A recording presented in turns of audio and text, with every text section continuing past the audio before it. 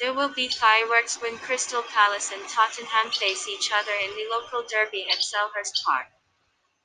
The Eagles did well to crush Dubba 5-1 in their last league match, and they must be high on confidence ahead of the visit of Spurs.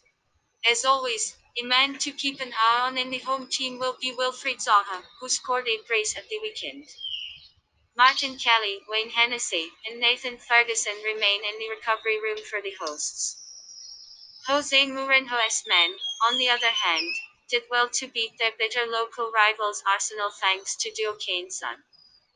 Spurs are obviously eager to go all the way in the Premier League this season, and seeing that the special one can count on key players for Sunday's clash, we believe that away win should be considered.